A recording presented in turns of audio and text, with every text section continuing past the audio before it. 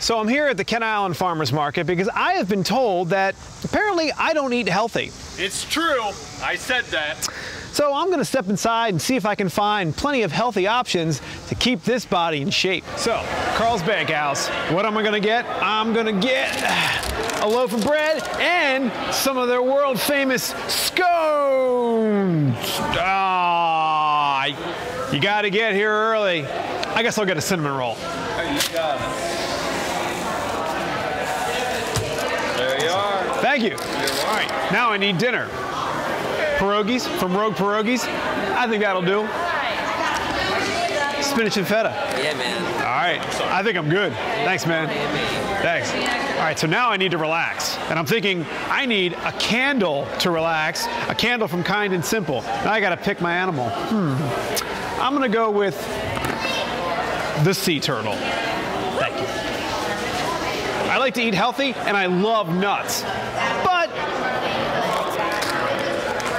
I think I like my nuts buttered.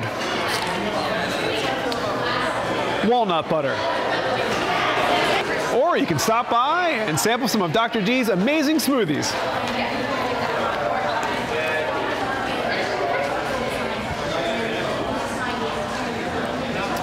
I'll take 2 dozen.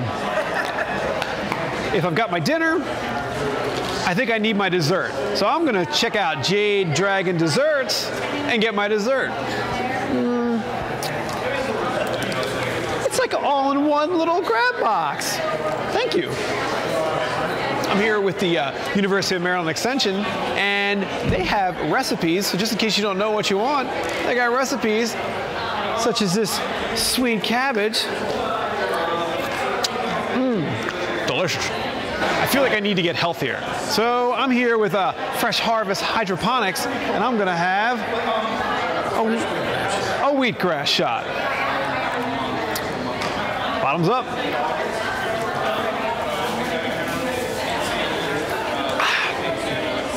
Smooth.